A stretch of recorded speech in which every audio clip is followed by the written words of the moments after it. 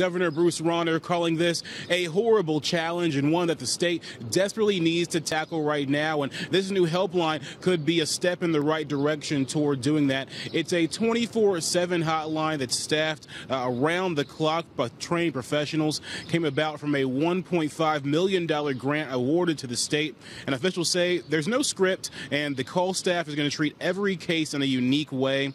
They're trained in motivational intervention and are going to help refer them to treatment and other options they may need to deal with that opioid abuse. Now, here's that number here on your screen to call. It's pretty long here, 1-833-2-FIND-HELP, which is pretty easy to remember there, 1-833-234-634-357. Now, I put in a call this morning to that helpline to try to see what it actually works like. You get an automated message at first, and then I was only on hold for less than a minute before I was able to talk to somebody over the phone. So this looks to be a pretty good and fast resource for people that are really going to need it.